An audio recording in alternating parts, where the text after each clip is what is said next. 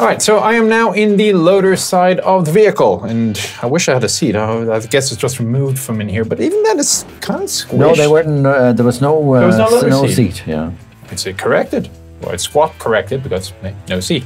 So get the ammo from the bins. There aren't very many ready rounds here. Well, with the Osprey G, they introduced a 2-round foldable rack, which was loose.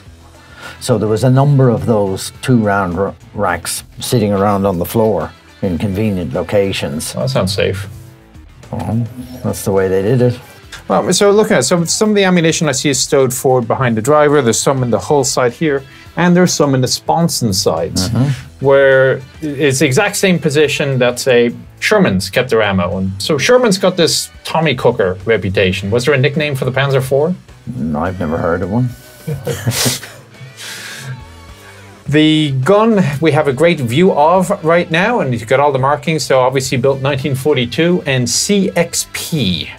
What's a CXP? That's the 3-letter code that designates the manufacturer. Oh. Each factory had its own 3-letter code, and there's a big fat code book that you can look up and find out who made the part. So if a part breaks down, you know who to shoot? Well, you know where it came from, and you can go back and you can claim under warranty for it not working. Did these things come with a warranty? Yes, absolutely. Absolutely. How many thousand miles and how many thousand shots? Yeah.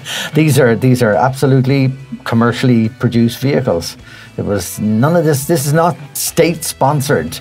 They're commercial firms win the contracts and supply the parts, and the assembler puts it all together. Okay, well, moving back to the gun, because that's why we're here, of course. I see a recoil gauge with fire pause. Stop shooting. Yes. Well, each time the gun fires, the buffers heat up and the hydraulic fluid in them deteriorates. After a certain length of time, the gun is starting to recoil further and further. When it gets to the point where that marker gets back to 4 pause, that's the time when they have to stop firing and do something about it. Right, the ammunition. So initially there are 80 rounds of ammunition scattered around this vehicle. That's with the short. Yes. The short ammunition as well as the short gun. Then it goes up when they go to the bigger gun and the bigger ammunition to 87. Yes. How do you do that? Well, they were a bit more careful in how they laid out the bins around the side, so they got some extra space there. But also they were carrying, officially, they were carrying these 2-round collapsible ones that I mentioned earlier. As I move forward, I'm seeing the what do you call it? Yeah, Equilibrator. Oh, compensator in German? Yeah. Okay. And so if you look on the outside of this vehicle, the gun sticks out a very long way compared to how short the breech part is. Yeah. And that's precisely, so it's basically a big spring. To hold the gun in a level position. Okay. To the right of the gun is the coaxial machine gun, an MG34. They started off, the Panzer I had MG13s, and yes, they moved to the 34 when? About 1938, the 34 would have been available, but it wouldn't have been in general use on armoured vehicles. And about 1938, they started to use on some vehicles the MG34s, and then about 1941, they stopped using the drum feeds. They had special 5-round drums, which were not normal outside a vehicle. Right. They were using those up till about 1941, and then they went over to the belted ones with the Gurtsaka, with the bags. So they could put a bag with the belt in it. 150 or so, yeah, give or take. Right, and last thing is on the right-hand side, a lot of vision blocks, I have to say, and another pistol port. So obviously, pistol ports everywhere there. I guess they wanted the gunners to use their pistols a lot. Optics everywhere. An optic front right for the loader to see out. It's very nice of them to put a big optic for the loader to see out forwards as to what's coming at them. But the reason they got rid of the ports on the front of the turret was actually from an armour protection point of view. You can make a stronger front plate by taking that pistol. Taking the hole out. Taking the hole out. and the auxiliary manual traverse, which you have to push in to engage, and then you can help out the poor old gunner if your motor is dead. 2.6 times the slower than the electric traverse.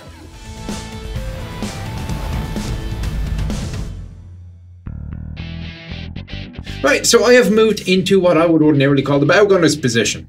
Some folks might call it the assistant driver's position. Germans, no. They call it the Funker. Radioman, which I guess shows the emphasis that the Germans had on radios. I mean, that's very long-standing. I mean, where did they learn that? They've been experimenting with radios right from the beginning of the concept of blitzkrieg to control large formations of armor. But in fact, because radios were very specialized, very expensive, most tanks only had a receiver. Until this period, 1941 onwards, they started to include a sender as well as a receiver. 3-rack here. On the top you have the sender and receiver, and on the bottom you have another receiver. So you could listen to both channels at the same time? Yeah. And so would the radio man be primarily responsible for transmitting and taking notes, or is he just making sure it's tuned correctly? He's transmitting and receiving and passing the information on the intercom back and forward to the commander. I'm a little bit squished in here. The transmission is not up the middle of the axis. They've shoved it off to the right. Any idea why? No. Except to make the poor bow gunner unhappy. Sorry, Funker unhappy. And it is not a small transmission. ZF, correct? How do you get it out? I mean, you can't put a crane to lift this thing. No, but they had special tools for guiding the transmission out through that front hatch. Like jacks and... Yeah, well, you would have split the casing here and taken this part out and undone it up there. You certainly weren't going to be taking the whole Aufbau superstructure off. Not if you can, but then there were some tanks that they still had to do that. Yes, there are ones that you have to do that, but you Tiger. don't. Yeah. So my big steering brakes are in front of me. Oh, I see this pipe that we were talking about earlier that takes the fumes out.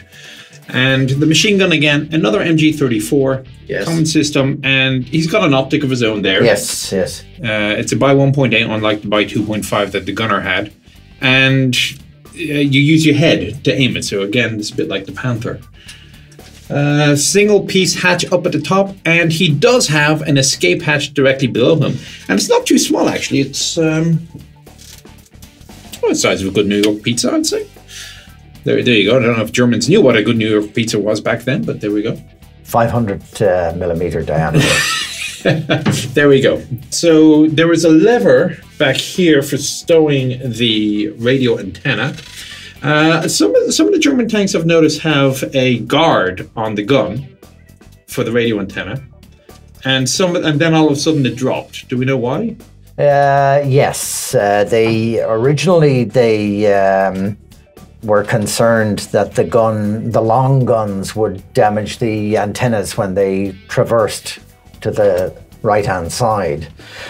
So the extra guard underneath the gun would push the antenna down out of the way because the antenna is spring-loaded. But they overcame all of that because they took the antenna and permanently mounted it at the tail end of the vehicle on the left side on a rubber base mount. And that was the end of that. That was the end of that, yeah. Until they ran out of rubber, and then they had to have a steel base mount with a spring in it.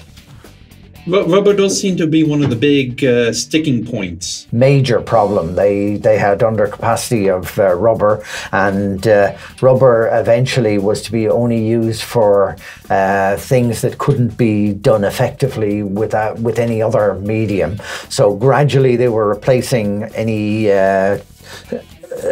wheels that could be like the return rollers could be a steel roller. They could get away with that, and then they were introducing steel tired road wheels where the rubber was still there, but it was inside the wheel where it was protected and lasted longer. Well, outside of that, as I say, I suspecting that the seat that I'm in, which is a post-war modification that the Bundeswehr apparently threw in just to keep people happy, maybe it's health and safety because it's a comfortable seat with the back, is a little bit further back than it ordinarily would be. So my feet are basically stuck. It's a bit like the Panther, in a very narrow section in between the transmission and the steering final drive brake system. Not much else in the radio's position. We have found one of the little interior dome lights in between there. There is usually a lot more, of course, inside these tanks, but when was the last time you saw a perfectly restored German tank? Okay, the Panther, granted. But, I could show you a few of them. Touche. Okay. You probably know where they all are as well, and they all know you. Do you have a favorite? Favorite? Yeah. What's your favorite German tank? Here. My favorite one is the Jagdpanther. Why? I just think it's a nice one, but that's the only thing. And my ex-colleague, late colleague, Walter Spielberger, spent his last few weeks before he was captured by the Americans in a Jagdpanther. It's a huge vehicle. I mean, look at it next to the Jagdpanzer, and it's like it dwarfs it. Yeah. But anyway, we can come back to Jagdpanthers at another point. So we've been rabbiting on long enough. I'm going to have a quick look at the driver's hole, and then we'll be out of here.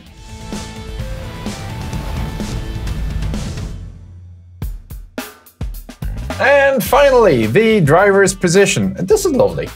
I had the same thing with the Panzer III. This is a very comfortable and usable position.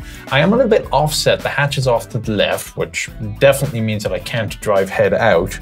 But I got the 3 pedals, clutch, brake, accelerator, 2 very large tillers, and a 6-speed on the right with a reverse. Why didn't they do automatics? They did for the Panzer III. So the Ausführung E, F and G of the Panzer III had a pre-selector automatic gearbox. That's handy enough. The view out. So I got this large optic to my front with the armored shutter, and it's frozen in place, and a replaceable view box, and this periscope system. So I presume you have a periscope here, and this slides over to the left. You slide it over to the left, and you've got a binocular optic device. There's 2 small holes in the top of the front plate there, through which the periscope operates. It's a KFF2 is its designation, and it gives the gunner a chance, or the driver a chance, to see out of the vehicle while the vehicle is closed up in combat. So some of the German vehicles, I noticed, they went with 2 small holes in the turret and they went down to 1. I presume that was because there was an extra weak point? No, they redesigned the optics for a single. That was an improvement? Yeah. Okay. Yeah. I mean, you can originally had binocular optics. The dash is wonderfully simple. Easy to read. There is a green section, which presumably is good, and a red section, which you probably want to avoid. Yes.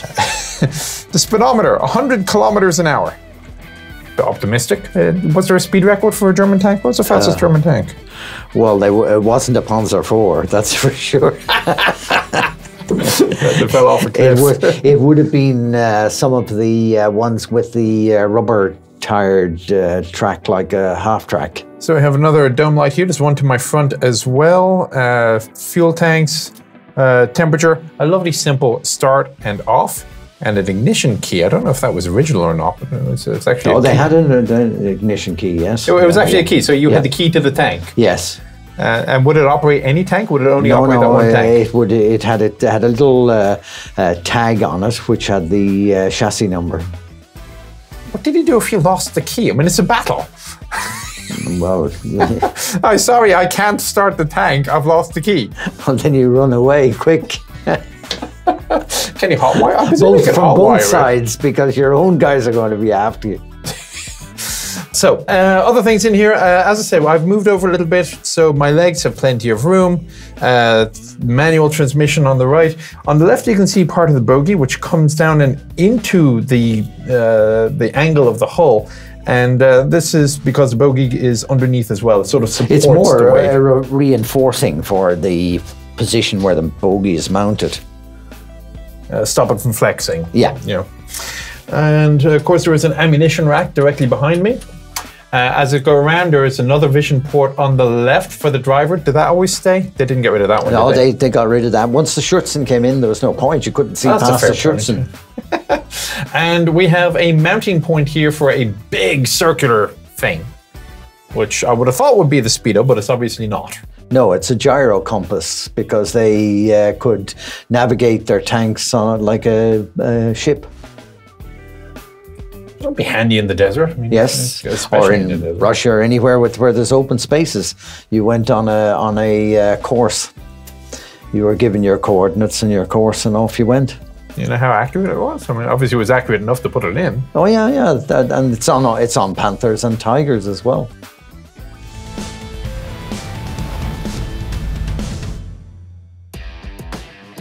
And so we have completed our tour around the Panzer IV. Time to close up. But what was the overall opinion of the troops using the Panzer IV? Did they prefer, let's say, I preferred my old Panzer III, it was simpler, or I preferred the Panther, it was bigger? Or? I've never seen any general complaints about it. But the Germans always produced the Erfahrungsberichte, which were reports about their experiences. So one of the tasks of an officer was to report on what experience they had, but that was always rather detailed. They would say, like the comments about the vision slits and so forth, that we don't use those anymore, so it's a waste of time having them, and there were minor little details like that. Production ran from 37 to 45. Yes. 12, just shy of 1,300 of these G models and 9,000 all told. So that's basically the most numerous German vehicle of the war. Armored vehicle. There would have been more Sturmgeschütz, yeah. But yeah, that and the Sturmgeschütz are the similar ones. All right, so Germany surrenders. Oh dear, no more Panzer IVs, except they continue seeing service until the 60s. The end of the Panzer IV service life, though, came in Syria, correct? Yes. All right, so 1967, these things are bunkers, or are they still mobile and operating? The Czech army had at least 150 in service, if not more. But I have details of at least 150, and I have never seen any evidence of anything but Czech ones out in Syria. So they were still functioning around? Yes, and well, they were given new guns because Skoda was making the guns. The guns were being supplied by Skoda anyway. And Skoda went on making the guns, so they got new guns. They got all sorts of minor changes. The track guards get changed to Czech-style track guards, and lighting systems and so forth get changed. But other than that, so this is a vehicle that basically had a service life in excess of 30 years. yes. That's impressive. Well, we'll call it a bit of an end here. If you're curious, that last Panzer IV that was killed, 10th of June 1967, was ironically enough killed by an Israeli Sherman. Hilary, thank you very much. Thank you, Nicholas. Great pleasure. Hope you found this tour a little bit different. If you're looking for more of the technical stuff, well, okay, I'm sorry, but you can look up a lot of it online anyway. I'll see you on the next one.